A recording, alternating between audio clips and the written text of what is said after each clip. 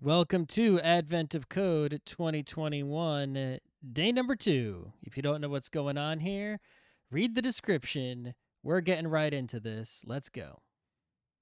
Day number 2, dive. Now you need to figure out how to pilot this thing, the submarine. It seems like the submarine can take a series of commands like forward 1, down 2, or up 3. Ah, very nice. Forward X increases the horizontal position by X. We got a little logo, turtle graphics going on here. Forward X goes the horizontal position by X. So that would move the submarine to the right. Down goes down and up goes up. And I guess we don't have any turning or reverse. That's not allowed. Maybe part 2 will have some reverse. Since you're on a submarine, down and up affect your depth, and so they have the opposite result of what you might expect. The down increases the depth by X. Yeah, so down moves you down, but your depth value. So when you do down, the submarine is going down, but you have a value depth. And that value is becoming a bigger number. So if you consider up and down to be the y-axis, you've actually just invert the y-axis, right? You think about a Cartesian coordinate plane, right? When you increase y, you go up above the x-axis. Well, here, increasing y will send you down below the x-axis. You just multiply by all your y values by -1. Okay. The submarine seems to already have a planned course. Your puzzle input. You should probably figure out where it's going. Your horizontal position and depth both start at 0. The steps above would then modify them as follows. This is pretty straightforward stuff. You have an X and a Y. Forward 5 is... So X is always going to just keep going up. Just bigger X. Down is going to increase the Y. And up is going to decrease the y number, right? Horizontal position and depth of 10, multiplying them together. So you want to multiply your how far X times how deep. Calculate the horizontal position and depth you would have after following the planned course you get if you multiply them together. Let's get our input. Save link as. We'll just save this to like the desktop. Sure. And then we'll go here. 2021 02 the desktop input.txt. Very nice. I think that worked. Yep. Here's our input. Terrific. Okay. So we've got forward, up, down, followed by a number that we have to parse. All right, well, let's take our handy dandy template and we'll rename it to dive 1. Okay, so up here in our input parsing code, we're going to have to break each one apart, right? So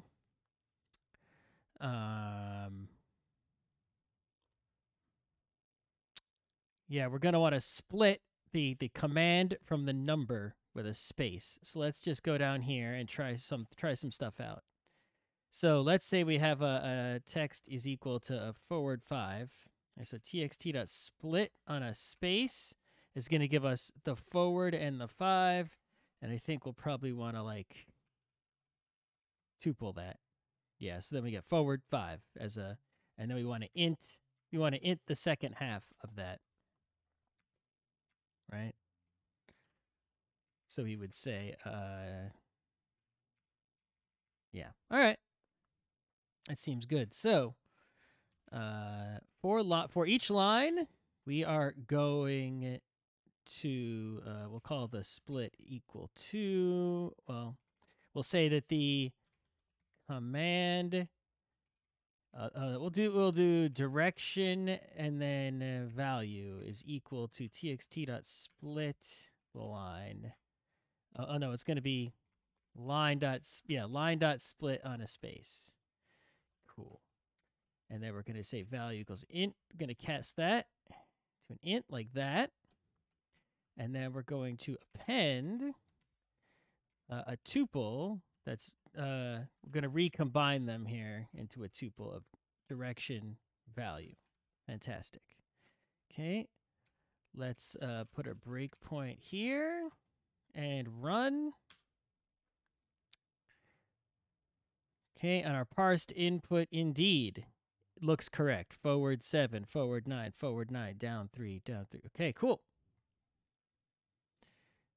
Cool. All right, so now we'll call this pilot submarine, and we'll take in some directions, which is going to be a list of tuples, right? So part 1 result is going to equal, well, no, we're going to say, so this, we're going to have this one return the depth and distance, and then we'll multiply over here. So we'll say that the depth and the distance is equal to pilot submarine parsed input. And then we're going to is equal to depth times the distance, right? Yep, that seems good, right? Because the answer that we wanted was multiply the, right? Multiply your final horizontal position by depth. So actually we could call it position and depth to be more, rather than depth. Well, you already have depth. Let's do depth. Let's do this. Position depth. Position depth. Cool. All right. So now let's go here. So we'll say our position always starts at 0 and our depth is equal to 0. Let's do this. Let's make a little lookup table. Oops. And in the lookup table, we have a forward. So forward is going to be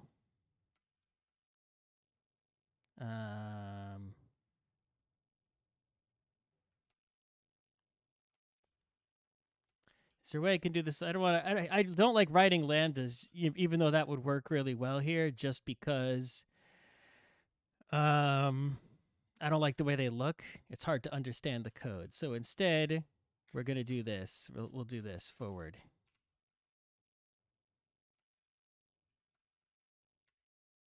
I think this will, I just want to test, I'll probably want to test this, but I think that these will be in scope in this function.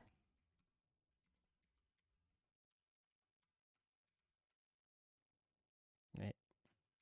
I think it'll be a side effect that works. So forward is going to make position, right? And then we have up. So up is going to be depth minus equals x, but I don't think the input is gonna hurt us here and try to trick us. But I do want to point out that if we have, so we're just gonna have a bunch of downs before we have an up. If you just started with like an up 3, your submarine is starting at 0, 0, right? So it's gonna say it starts, both start at 0, but the submarine can't go into the sky because it's a submarine. So if somehow the input started with some ups right away, clearly it doesn't do that. They're not trying to do a trick question here, but you would want to cap. You would want to cap the depth. Couldn't be any lower than 0. So we're gonna say. So we'd want to do like an absolute value. You know, we'd want to say. I guess the best way to do it would be depth equals the maximum of either 0 or depth minus x, right? So this is technically the most correct fashion. Just want to, yeah. So this way, you're basically saying, okay, it's if you're going up, depth is going down with a minus. But if you go below 0, well, then 0 would be greater than that, and therefore you're gonna the vertical position will be 0. But down, you don't have this issue because even if you're at 0, you're going to be going down. So depth plus equals x. So forward, up, up, down, down. And then we're going to say for direction in directions, right? We're going to do instructions, bracket, direction. Well, we can actually say for command and value in directions. Yeah, that'll work, I think. Get down there. We're going to say instructions, command, value.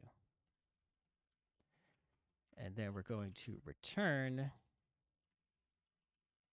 position depth. Cool. I think this is going to work. Let's run it.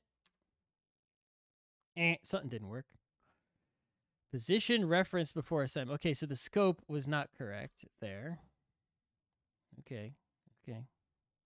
I can't just magically grab position from out of there. So we'll just do... Oh, but there's no way for me to get the parameters here.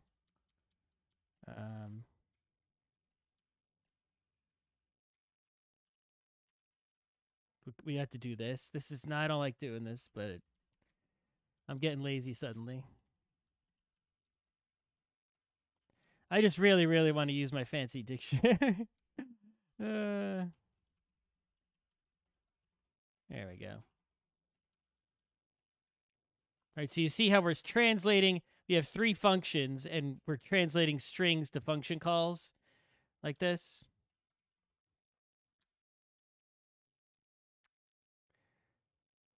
Oh, did it work or not?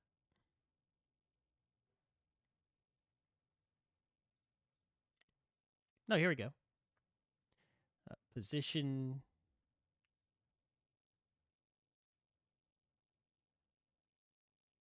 Oh, I know. I see what's going on. Right.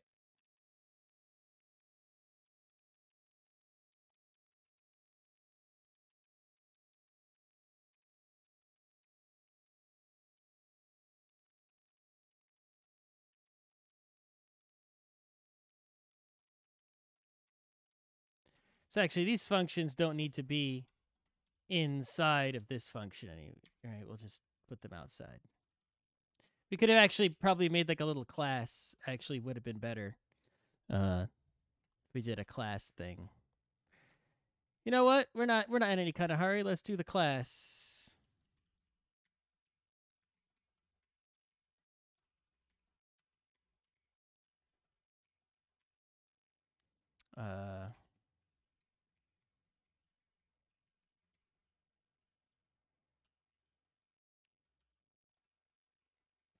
There we go.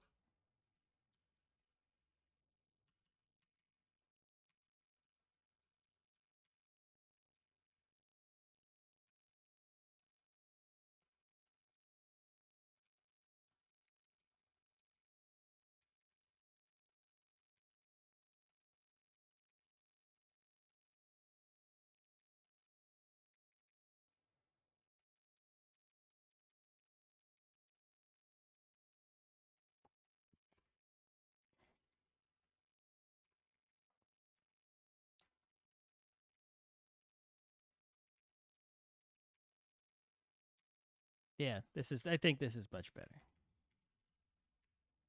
I just usually don't think to do things in an object-oriented class, kind of way for these simple advent of code problems, but actually it seems good here. So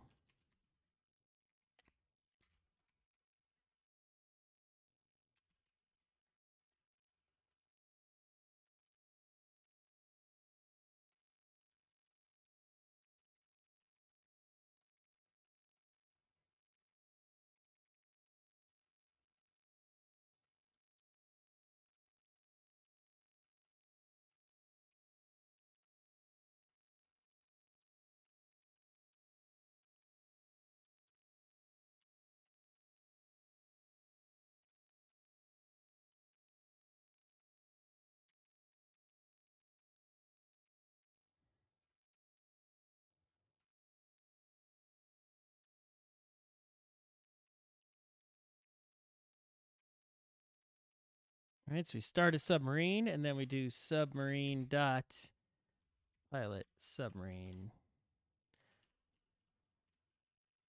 Like that.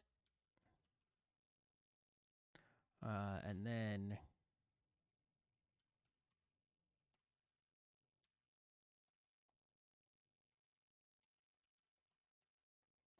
it's going to actually be equal to submarine dot position times submarine.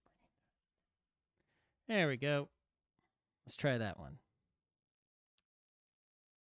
And something's wrong. Pilot submarine takes 1, but 2 were given. Ah. That's the issue.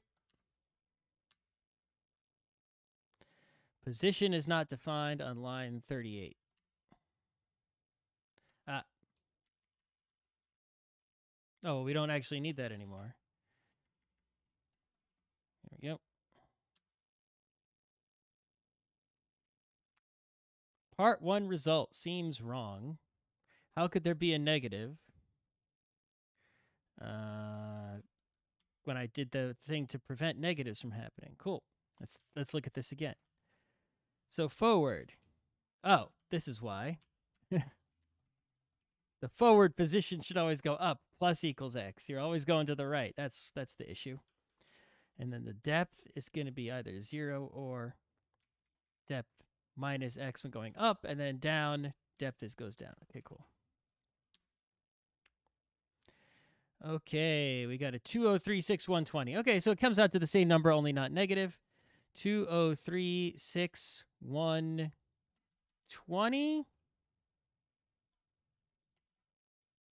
That's the right answer. We got there.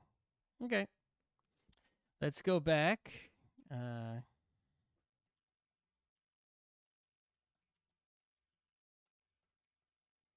And stop this.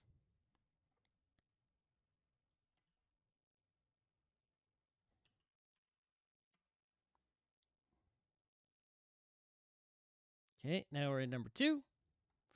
We already have our little functioning submarine that follows instructions and everything. Cool, let's go read the next problem.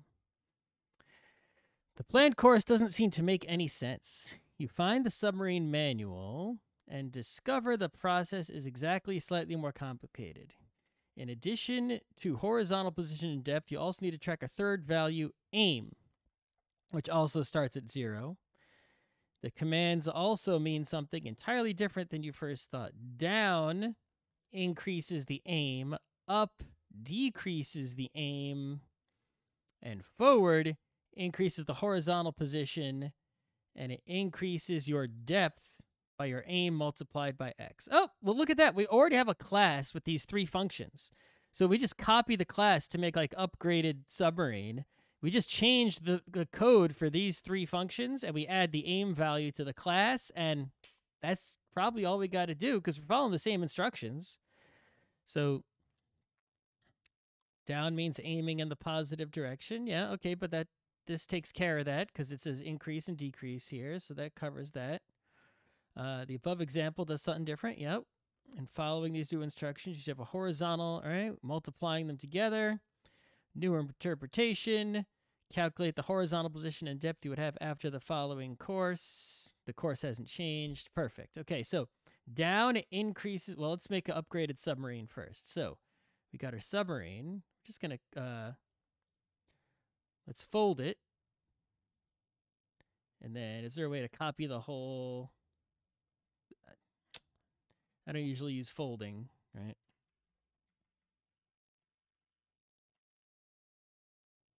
Okay, so we got submarine, and we got better submarine. Cool. We have an aim. And now we're going to change what the 3 functions do. So let's verify. Down will increase the aim by x. So down increases the aim by x. Okay. Up decreases the aim by x. Okay, got that one. And forward increases the horizontal position by x. It's already doing that, but it also increases depth by aim multiplied by x. So self.depth plus equals self.aim times x. Let's make sure that that's correct again. Increase depth by aim times x. Aim times x, increase depth. Everything's the same. So then all we have to do is we do this.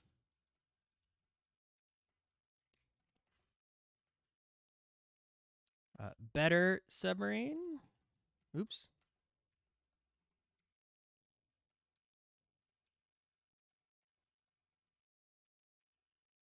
We could have actually done a subclass.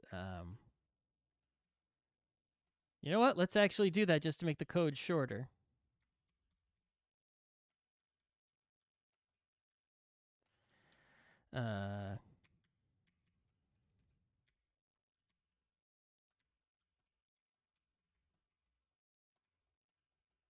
That.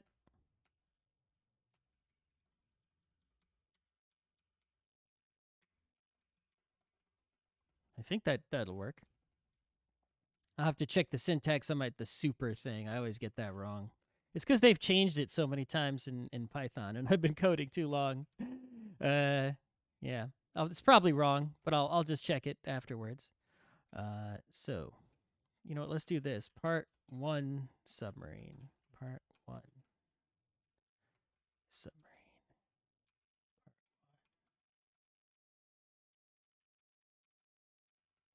Cool.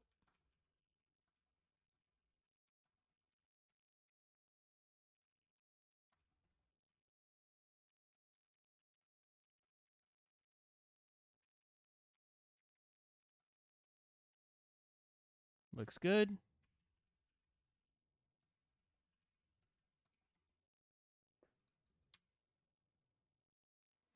Yep.